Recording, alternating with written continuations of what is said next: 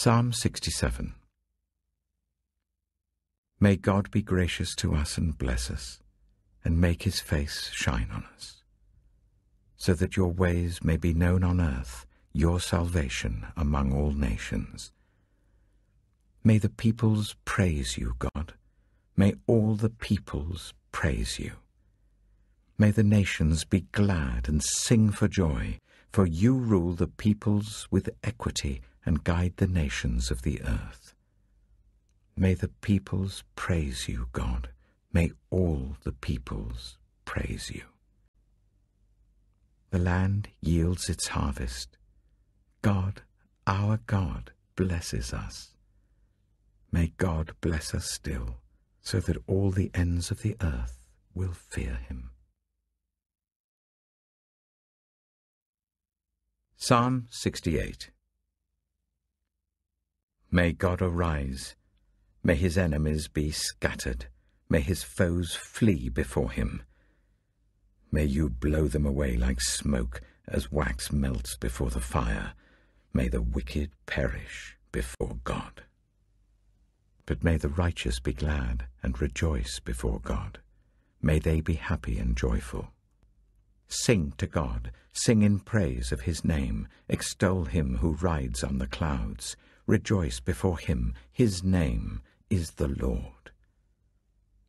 A father to the fatherless, a defender of widows, is God in his holy dwelling. God sets the lonely in families. He leads out the prisoners with singing, but the rebellious live in a sun-scorched land. When you, God, went out before your people, when you marched through the wilderness, the earth shook, the heavens poured down rain. Before God, the one of Sinai, before God, the God of Israel. You gave abundant showers, O God. You refreshed your weary inheritance. Your people settled in it, and from your bounty, God, you provided for the poor. The Lord announces the word, and the women who proclaim it are a mighty throng. Kings and armies flee in haste. The women at home divide the plunder. Even while you sleep among the sheepfolds, the wings of my dove are sheathed with silver, its feathers with shining gold. When the Almighty scattered the kings in the land, it was like snow fallen on Mount Zalmon. Mount Bashan, majestic mountain, Mount Bashan, rugged mountain. Why gaze in envy, you rugged mountain, at the mountain where God chooses to reign, where the Lord himself will dwell forever? The chariots of God are tens of thousands and thousands of thousands. The Lord has come from Sinai into his sanctuary. When you ascended on high, you took many captives. You received gifts from people, even from the rebellious, that you, Lord God, might dwell there. Praise be to the Lord, to God our Saviour, who daily bears our burdens. Our God is a God who saves. From the sovereign Lord comes escape from death. Surely God will crush the heads of his enemies, the hairy crowns of those who go on in their sins. The Lord says, I will bring them from Bashan. I will bring them from the depths of the sea, that your feet may wade in the blood of your foes, while the tongues of your dogs have their share. Your procession, God, has come into view, the procession of my God and King into the sanctuary. In front are the singers, after them the musicians. With them are the young women playing the tambourines. Praise God in the great congregation. Praise the Lord in the assembly of Israel. There is the little tribe of Benjamin leading them. There the great throng of Judah's princes. And there the princes of Zebulun and of Naphtali. Summon your power, God.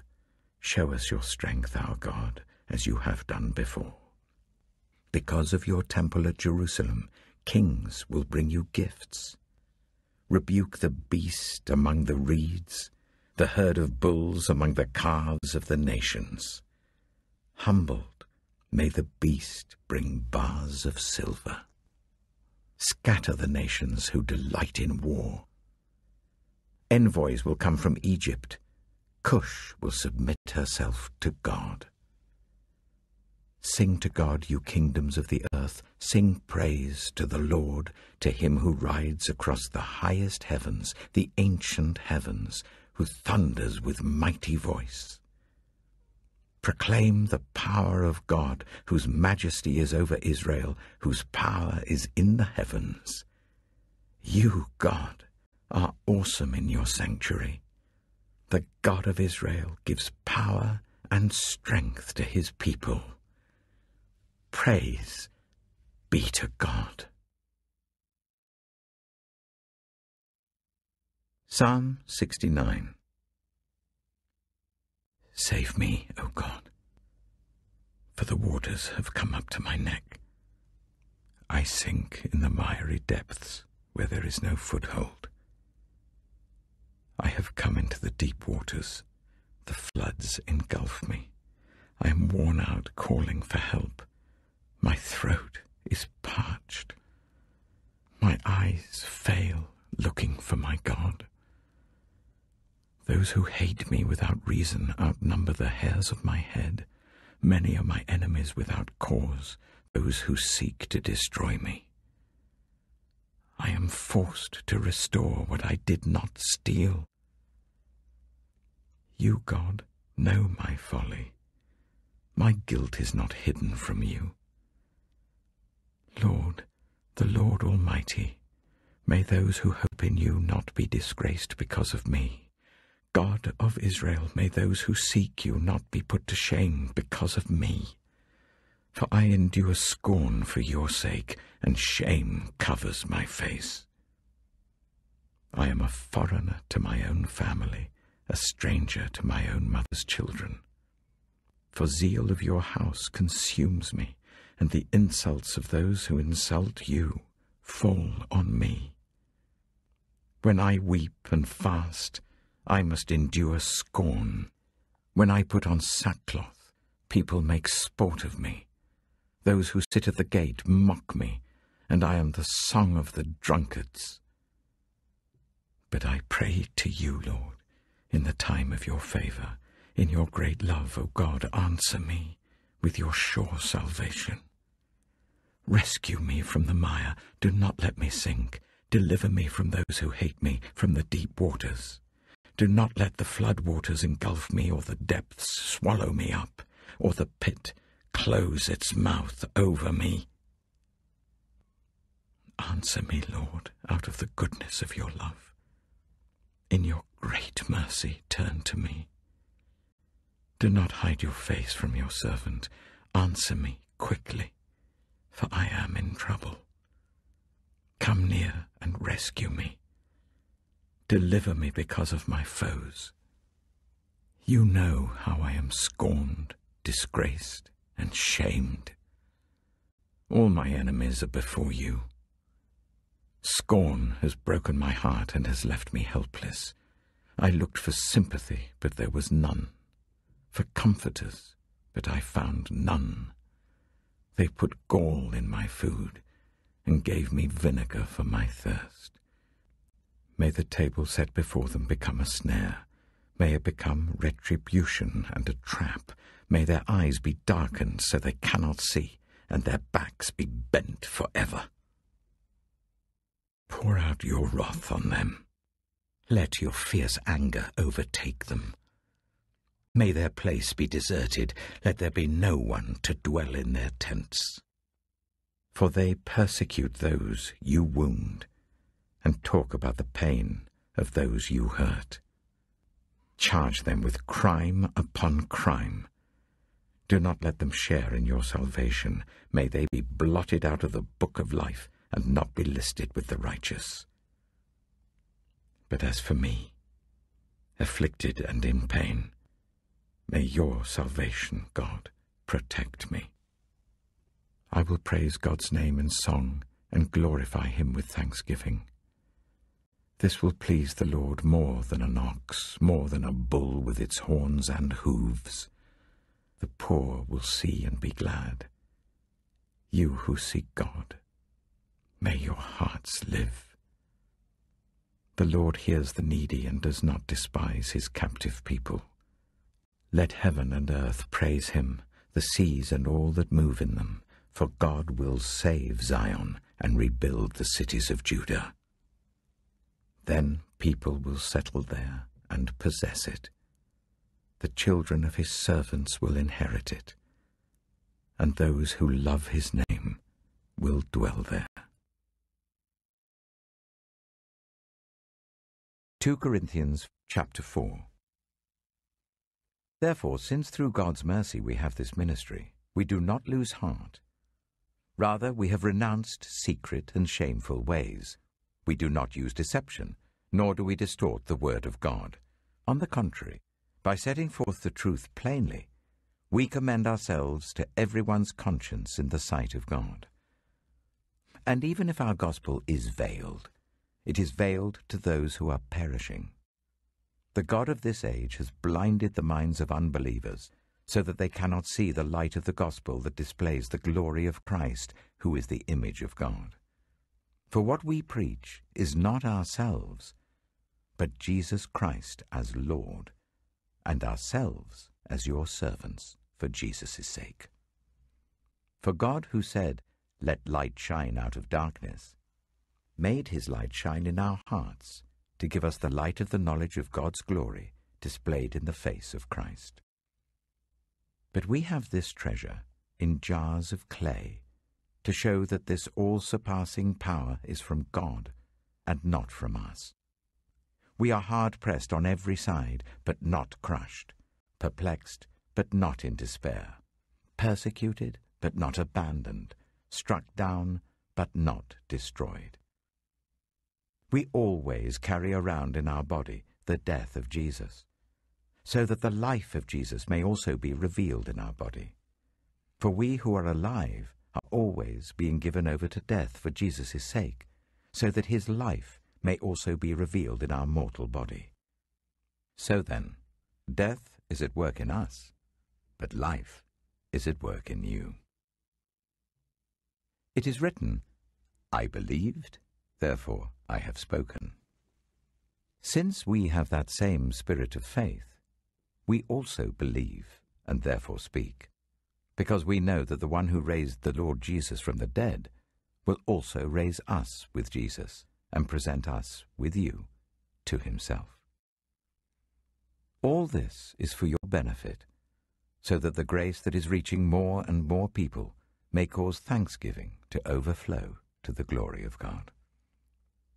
Therefore, we do not lose heart. Though outwardly we are wasting away, yet inwardly we are being renewed day by day. For our light and momentary troubles are achieving for us an eternal glory that far outweighs them all. So we fix our eyes not on what is seen, but on what is unseen, since what is seen is temporary, but what is unseen is eternal. Proverbs chapter 29. Whoever remains stiff-necked after many rebukes will suddenly be destroyed without remedy. When the righteous thrive, the people rejoice. When the wicked rule, the people groan. A man who loves wisdom brings joy to his father, but a companion of prostitutes squanders his wealth. By justice a king gives a country stability, but those who are greedy for bribes tear it down. Those who flatter their neighbors are spreading nets for their feet. Evildoers are snared by their own sin, but the righteous shout for joy and are glad. The righteous care about justice for the poor, but the wicked have no such concern. Mockers stir up a city, but the wise turn away anger. If a wise person goes to court with a fool, the fool rages and scoffs, and there is no peace.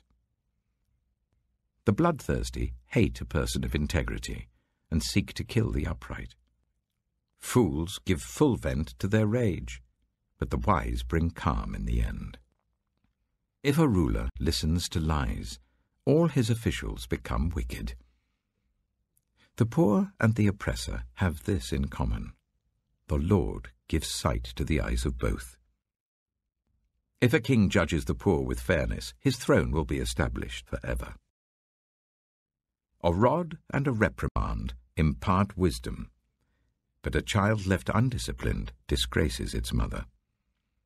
When the wicked thrive, so does sin, but the righteous will see their downfall. Discipline your children, and they will give you peace. They will bring you the delights you desire. Where there is no revelation, people cast off restraint, but blessed is the one who heeds wisdom's instruction. Servants cannot be corrected by mere words. Though they understand, they will not respond. Do you see someone who speaks in haste? There is more hope for a fool than for them. A servant pampered from youth will turn out to be insolent. An angry person stirs up conflict, and a hot-tempered person commits many sins. Pride brings a person low, but the lowly in spirit gain honor. The accomplices of thieves are their own enemies. They are put under oath and dare not testify. Fear of man will prove to be a snare, but whoever trusts in the Lord is kept safe. Many seek an audience with a ruler, but it is from the Lord that one gets justice. The righteous detest the dishonest. The wicked detest the upright.